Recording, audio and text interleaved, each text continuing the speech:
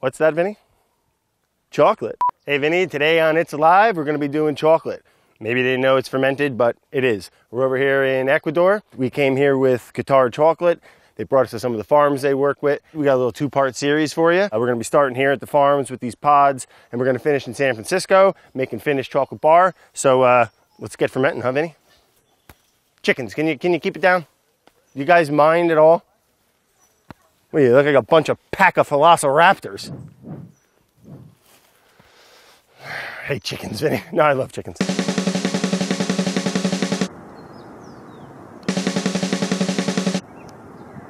Hey, Vinny, we made it to Ecuador, making chocolate. Don't get any better than that, bud.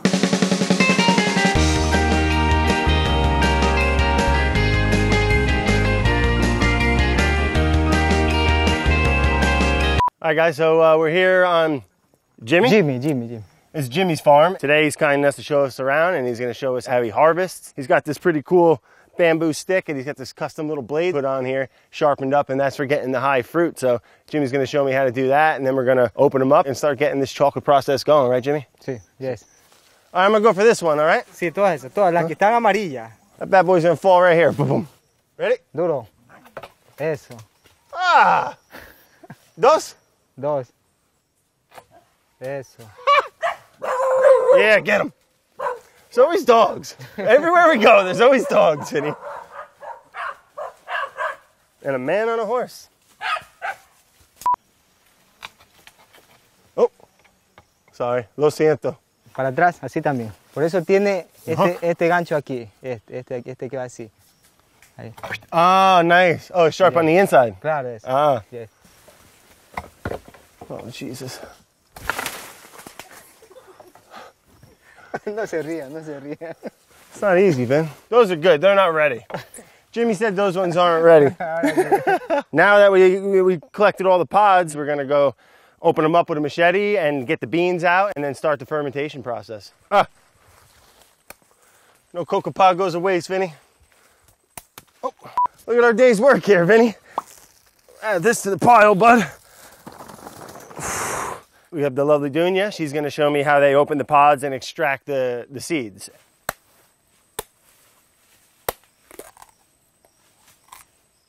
And that's basura?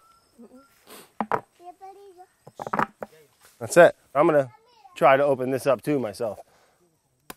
Here's the 10 fingers, Vinny.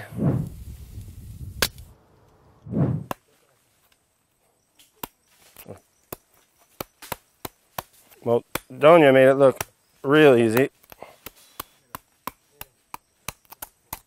We'd be here all day if I had to do this.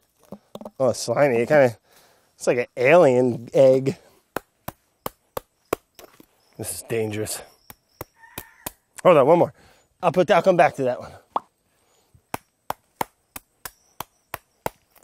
No. Oh yeah, I need to have another demonstration. También, mire, puede serle así. Ah. Well, that was easier.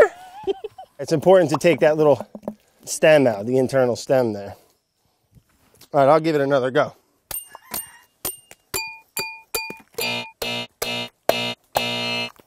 Well, that wasn't too bad, huh? Oh, good God. Vinny, forget the chocolate. Look at that little guy. No. All right, one more, yeah? So, Vinny, this is an unripe pod. As you can see, you can't get the beans out. Oh God. Ripe pod, unripe. So this is the seeds that are inside the pod, and then from there, they go into fermentation. All right, Vinny. Oh God. Look at all those chocolate seeds we got.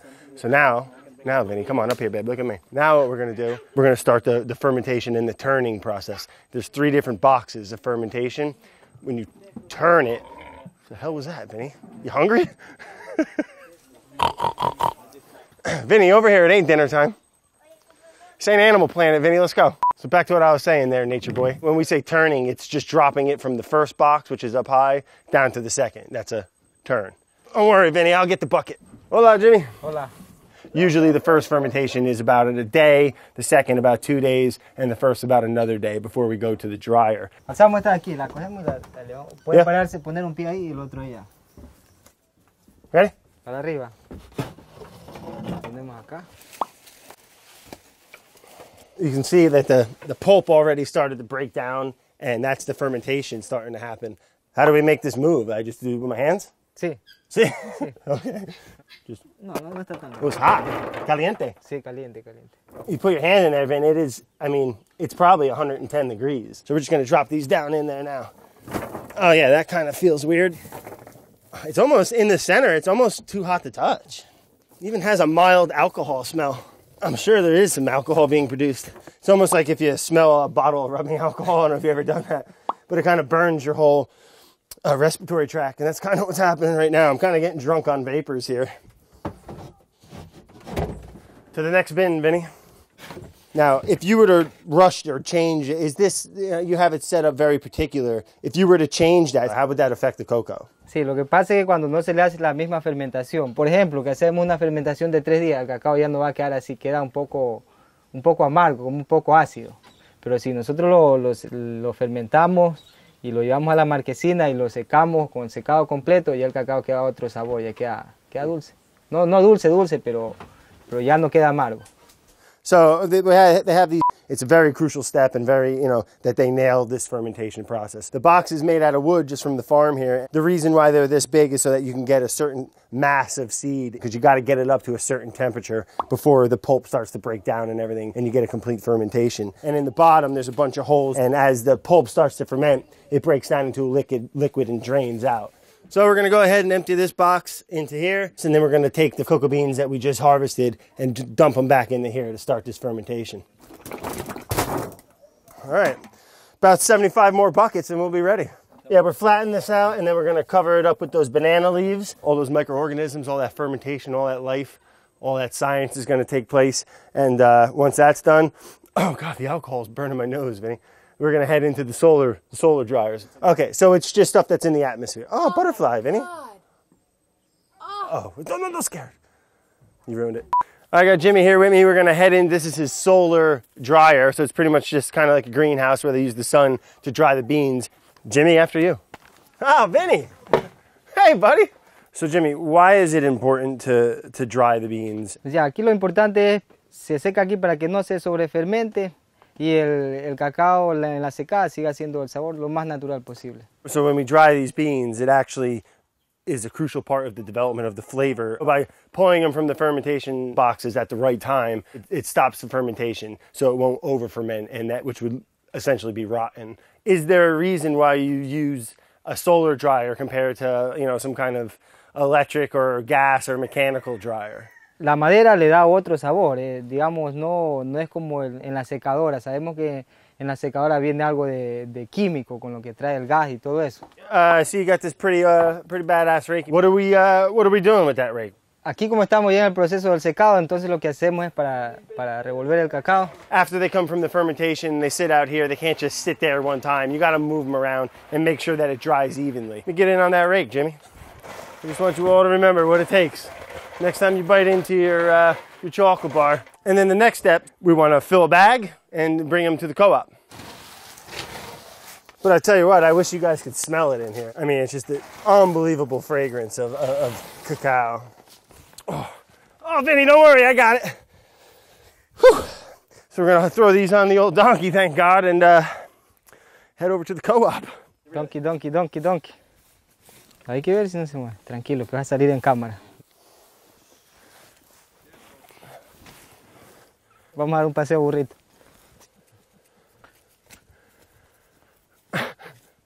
Thought I was gonna ride the donkey. Bye-bye, donkey. Hey guys, now we're at the co-op where beans are received. They get weighed, cleaned, rebagged, and then sent off to their final destination. Our cacao beans will be going to San Francisco to the Guittard factory. That's another episode, so let's get started on this process.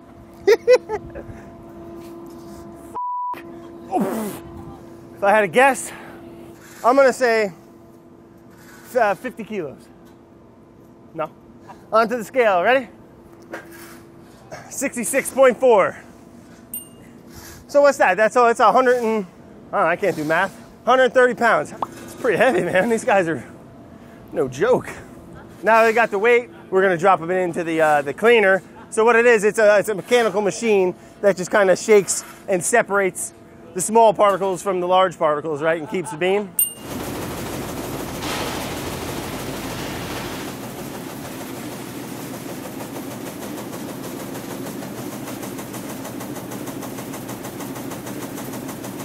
All right, Vinny.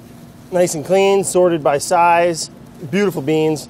And now we're just gonna, tag them up, put them on a boat, send them to old San Francisco, and then there we'll make some chocolate, huh? It's an amazing amount of work that goes into cacao farming way before chocolate is even in the picture. There's a lot more that goes into chocolate than what we were able to show you, from pruning trees to setting up nurseries, educational programs, teaching the next generation how to carry on this trade. These practices are making the environment better, making chocolate better. Super grateful to being able to have seen that. Around the world, they're doing this many different ways. Thank you to the farmers in Ecuador, Jimmy and his family, for showing us their way. It's just really fascinating, the amount of work that goes into what seems like such a simple product. All right, guys, that's the end of part 1 here in Ecuador. These beans here are ready to go. We're gonna send them off to San Francisco. We're gonna meet up at the Guittard factory for part 2. We're gonna make some finished chocolate product. So me and Vinny, we got a plane to catch. See you guys in San Francisco. Bon Appétit. Ah! Oh, it's just a honeybee, bud. These are our buddies. Pew! Should I pretend to pull? You ready?